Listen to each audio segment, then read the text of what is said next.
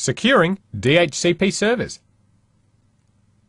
The Dynamic Host Configuration Protocol, or DHCP servers as they're better known, are used to automatically provide client computers and other devices on your network with an IP address.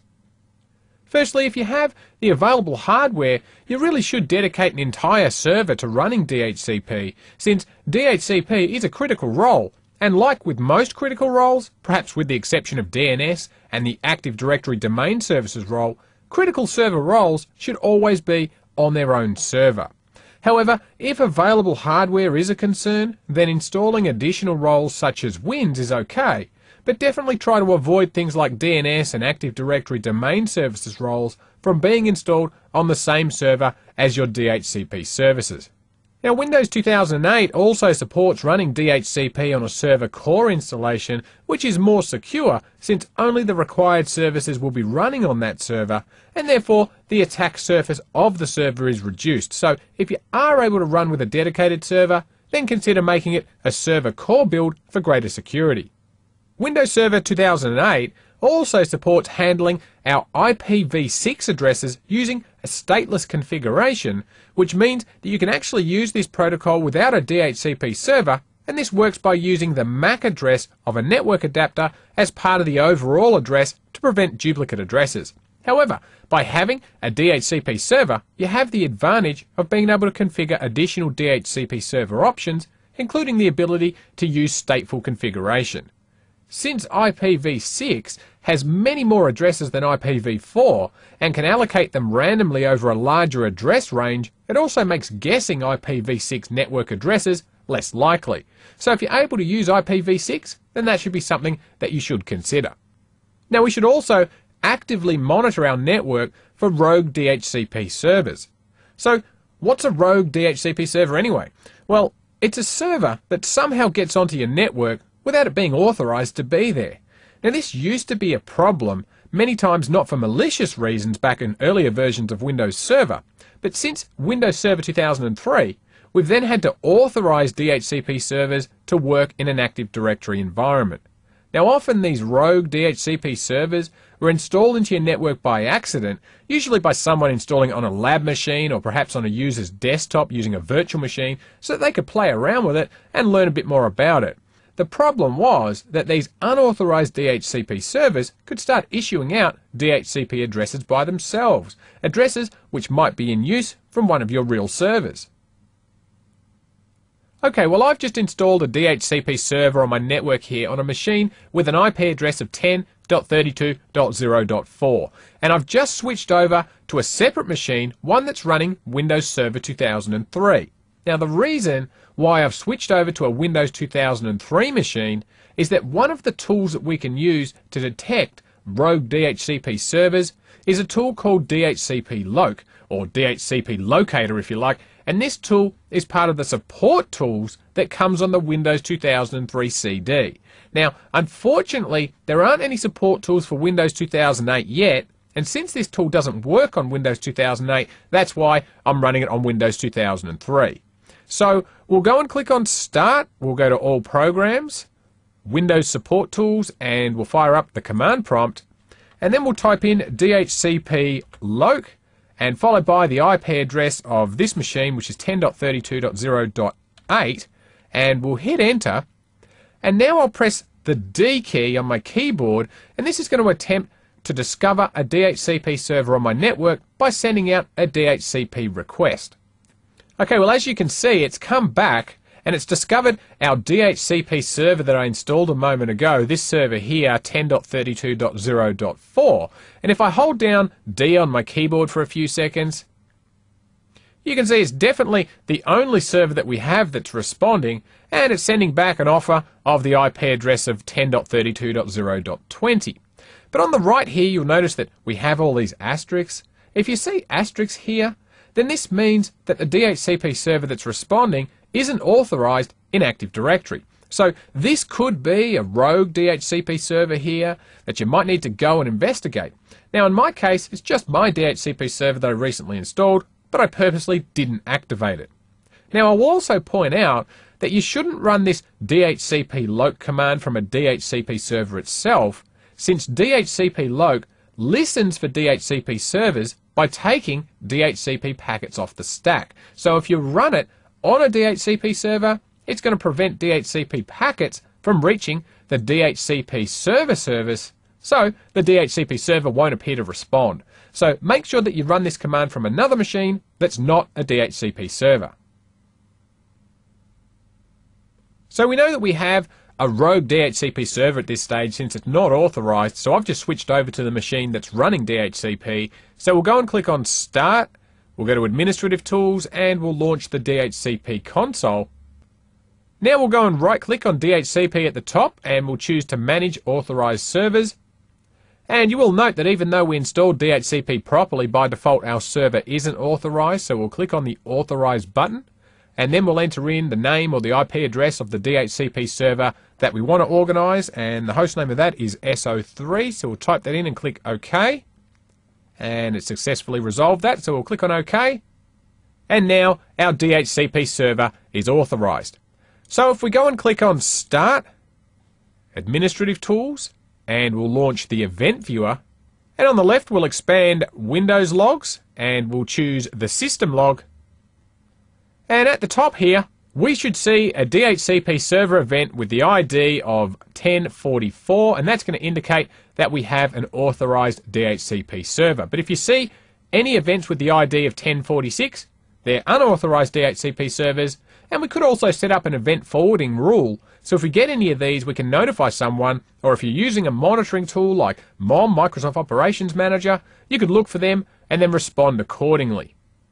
Now the next thing that we can do to further lock down our DHCP server is to configure reservations and exclusions. So in our DHCP server console here, if we expand our server, and then we'll expand IPv4, and then we'll expand our scope, if we select reservations, you'll notice that we currently don't have any reservations defined, so we'll right click and we'll choose to create a new reservation. And we'll give this reservation a name, which I'm just simply going to call DCO1. And then we'll enter in the IP address that we want to reserve for DCO1, which will be 10.32.0.2. And then next we'll need to enter in the MAC address for DCO1. Now a MAC address is simply a unique 12-digit hexadecimal hardware address that identifies our network card. But unlike IP addresses, it's something that's built into the network card itself and normally can't be changed. I say normally as there are some situations where you can actually configure your own MAC address, such as if you're building a virtual machine. Often those sorts of programs will let you specify your own MAC address, but in the vast majority of cases, the MAC address will be whatever it is burned into the network card itself. So if it's the MAC address of the machine that we're on right now and you want to find that out, we can go and click on Start and we'll open up a command prompt. And if we type in ipconfig/all and hit enter, and then if we scroll up, you can see the MAC address listed here. But to get the MAC address of a different machine, which is most likely what you'll need to do, we can simply ping the target host first. So let's just ping my domain controller here, which is DCO1, and we'll hit enter. And we can see it responded fine. We can tell that the IP address here is 10.32.0.2. So now we're going to type in ARP with the -G switch and we'll hit enter. And we're going to look for the IP address of 10.32.0.2, and right here we can see the MAC address for DCO1. So we'll right click here and we will go and copy this to our clipboard by hitting enter.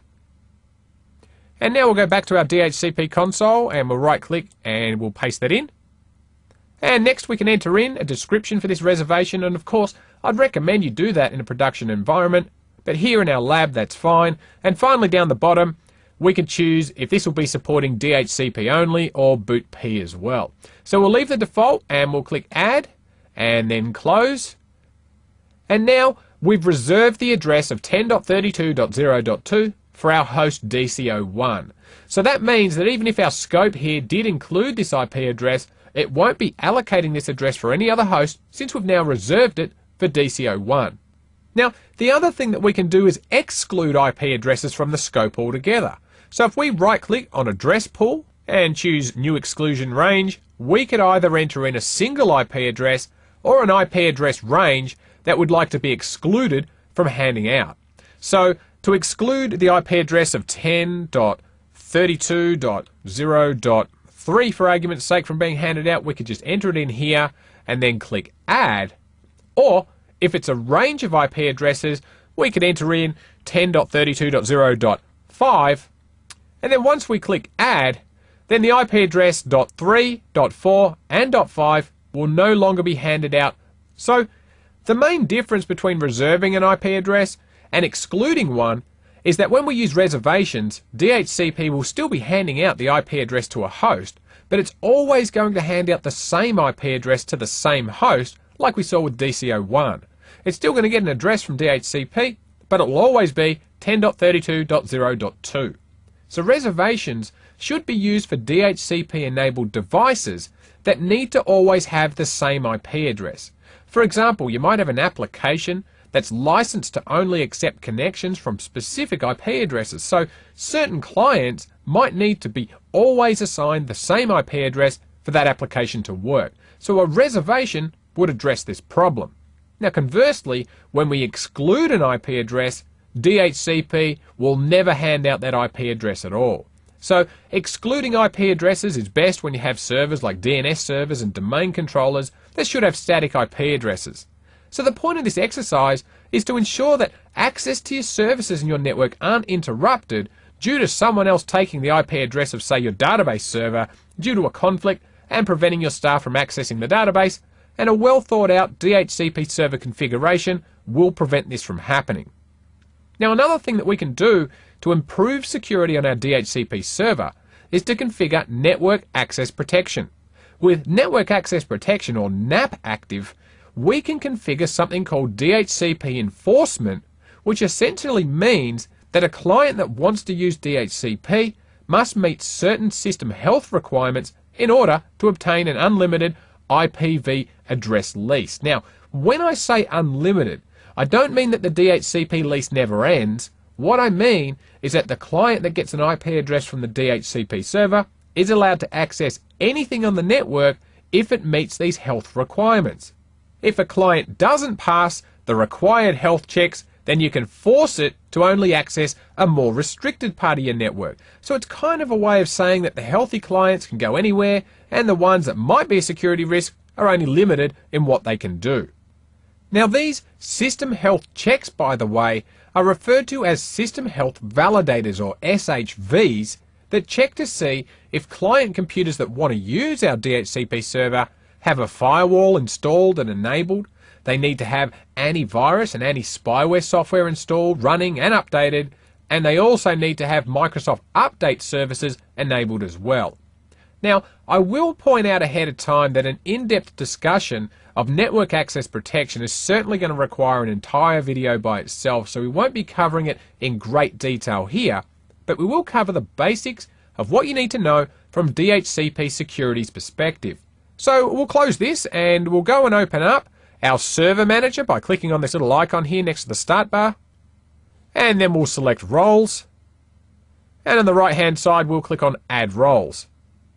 Now we'll click next, and then we'll select network policy and access services, and we'll click next again, and we'll just get some information here about network policy and access services, which you can read if you like, but for now we'll click next.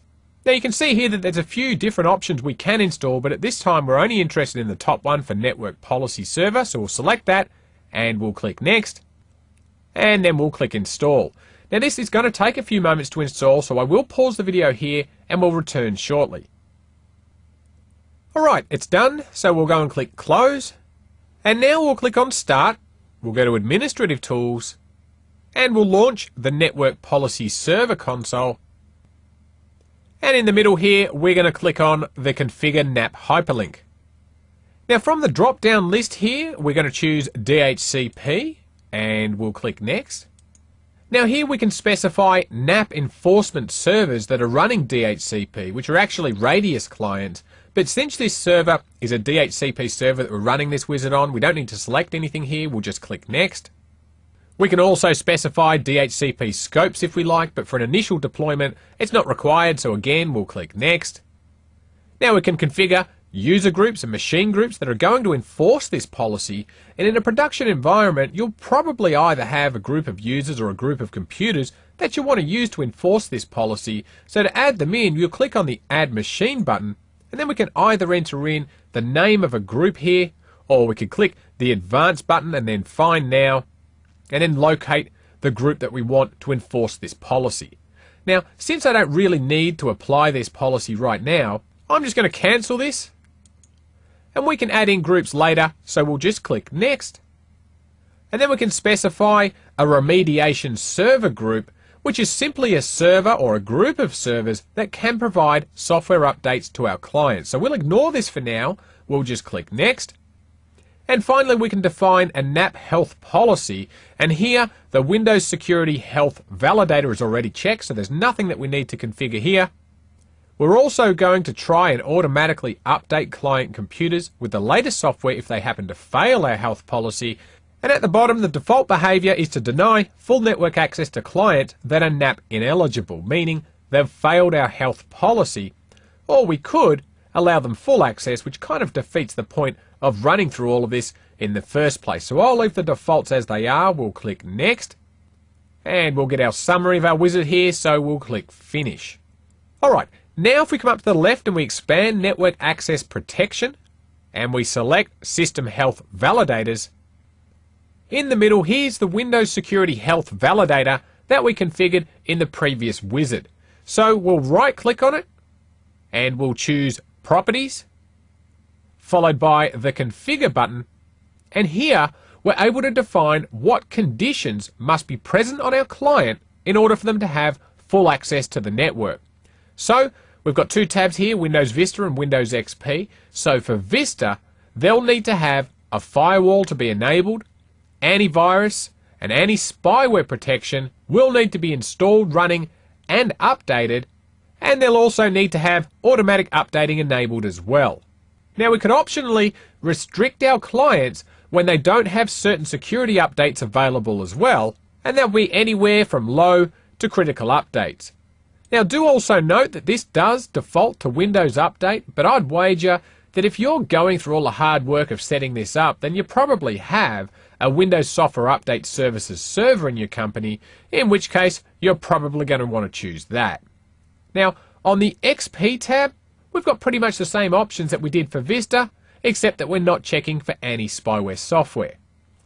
Now once you've set up your policy and configured the client requirements, we'll go back to our DHCP server console, and we'll right click on our scope, and we'll choose Properties, and then the Network Access Protection tab, and then we'll enable this scope and click on OK. The next step in our NAP configuration is a trip back to group policy, and this is a client policy that should be targeting your Vista and XP computers.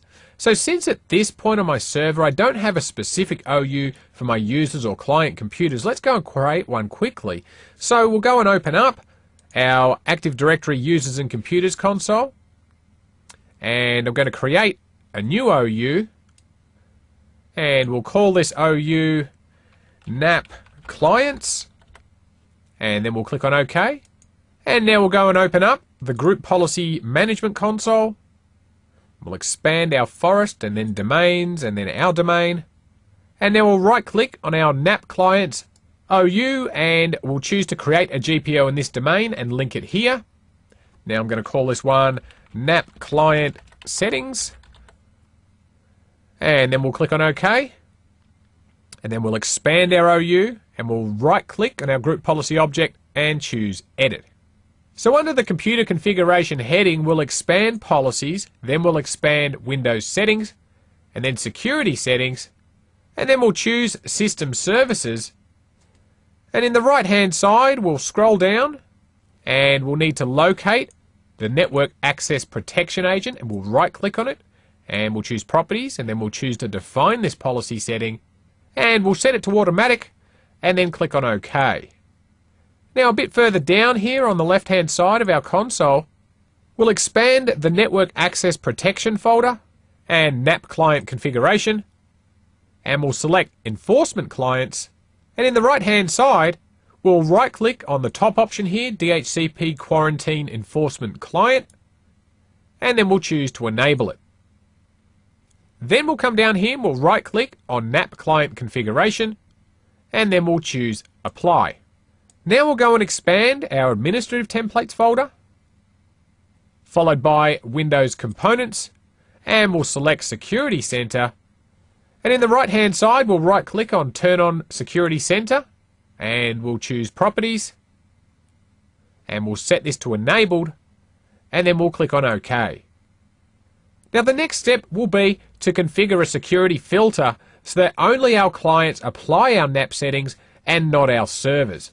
So we'll need to ensure that we have our NAP client settings policy selected in the Group Policy Management console, and in the right hand side here under Security Filtering we'll need to select Authenticated Users, and we'll click Remove, and then we'll click Add, Advanced, Find Now, and we'll scroll down and we'll select a group that we do want this policy applying to, and ahead of time I went and created a group called NAP Client Computers, so we'll select that group, we'll click OK, and OK again, and now you'll need to ensure that the clients that you want to apply this NAP policy will have their computer accounts added to this group here, or whatever you've called your own group, or else they won't be applying the policy.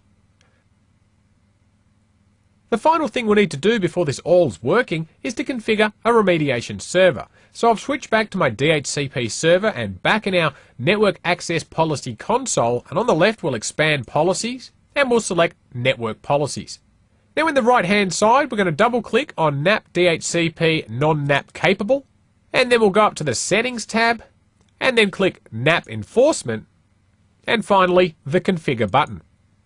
And then we'll click on the New Group button, and we'll type in Domain Services, and then we'll click Add, and we'll give this a friendly name of DCO1, which is my domain controller, and under the IP address or DNS name we'll enter in DCO1 again, and we'll click Resolve, and that should come back as 10.32.0.2, which it does. So we'll click on OK, and OK again, and then OK one more time. Alright, now we can close this window here. And now we'll double click on NAP DHCP Non-Compliant. Again, we're going to go to the Settings tab. We'll choose NAP Enforcement and go to the Configure button.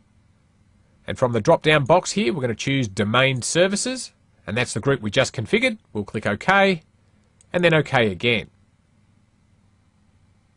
Okay, now I've just switched over to a Windows Vista client here that's configured to use our DHCP server. But first of all, I will point out that this client doesn't have antivirus software installed, anti-spyware isn't up to date since it's a new installation which hasn't been updated yet, and to top it off, I've disabled Windows Update. The only real thing going for this machine right now is that I do have the firewall enabled. Now you'll notice right off the bat that this computer fails to meet our requirements of this network, since we're missing several critical components required to pass a health check.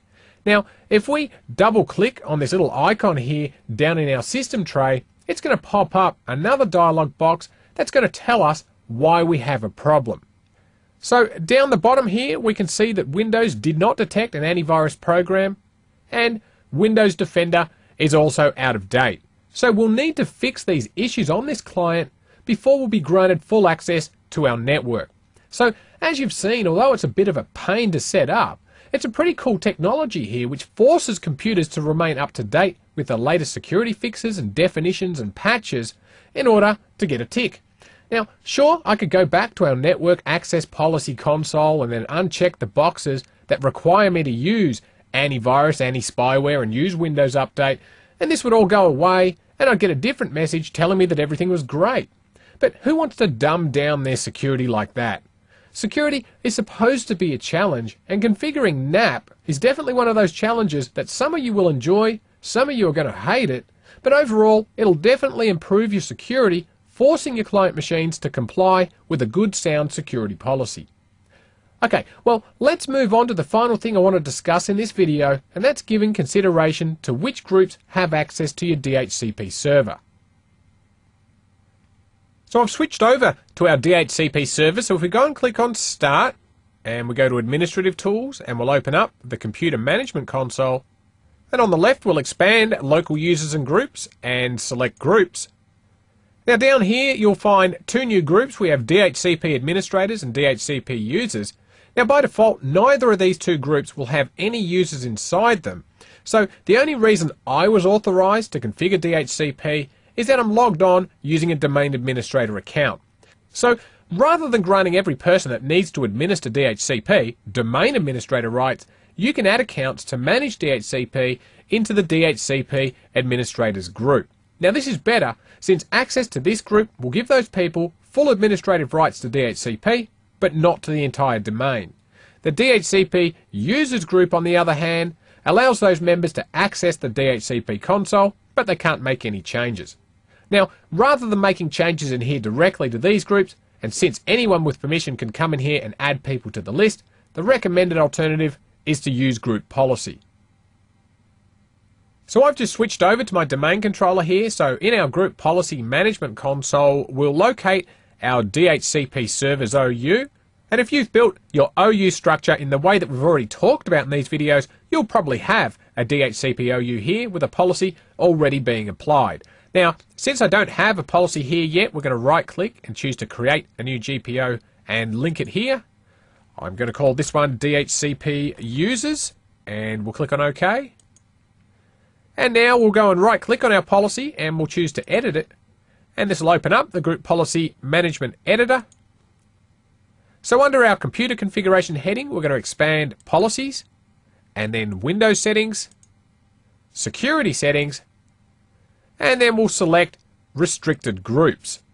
Now, since this is a new group policy object, we obviously don't have any groups defined, so we're going to right click on Restricted Groups, and then we'll choose Add Group. Now we'll enter in DHCP Administrators, and then we'll click on OK. Now in the Members Of section at the top of this window, we're going to click Add, and then we can type in the name of an account that we want to add to this group. Alternatively, we can click Browse, and then we can click Advanced and Find Now, and then you can just simply locate the user that you wish to add. Now once you've added in the user and that user account will appear up here, what we have now is a restricted group scenario whereby it doesn't matter if I was to go over to my DHCP server locally and then add my account to the DHCP administrators group. I could add in 100 accounts for all that matters, since group policy, each time it refreshes, is going to take a look at the accounts that we've explicitly defined in here. And if you aren't in the group, you're going to be removed automatically. And in so many companies that I've worked with, I often don't see this feature being used, but it's a great option and it should be used wherever possible. Alright, well I've just switched back to our DHCP server, and the final thing we should do is configure auditing of DHCP events so that we can maintain a log of what's been going on with our DHCP server. Now, by default on Windows 2008, auditing will be enabled, and we can verify that by coming here into our DHCP console and then right-clicking on IPv4, and we'll choose Properties. And in the middle here, you can see that DHCP audit logging is enabled. And if we click on the Advanced tab, you can change the default path to where the DHCP logs are going to be saved. In this video, we've talked about practical steps you can take to make your DHCP server more secure. Firstly, if you make your DHCP server a dedicated server, and you should definitely do that for both security and performance reasons, and you should also consider making it a server core build as well. Then we talked about rogue DHCP servers and how they can be located so that you can remove them from your network. We moved on to talk about reservations and exclusions and how we can use them to ensure that a machine always gets the same IP address, and how to prevent other IP addresses from ever being handed out. We then saw how we can configure Network Access Protection, or NAP, so we can enable DHCP enforcement to force our clients to meet certain health requirements in order to obtain an unlimited IPv4 address lease. And finally, we've talked about the DHCP security groups and how we can use group policy restrictions to lock down who the administrators are for our DHCP servers. We hope you enjoyed this video and would like to thank you for supporting Winstructor.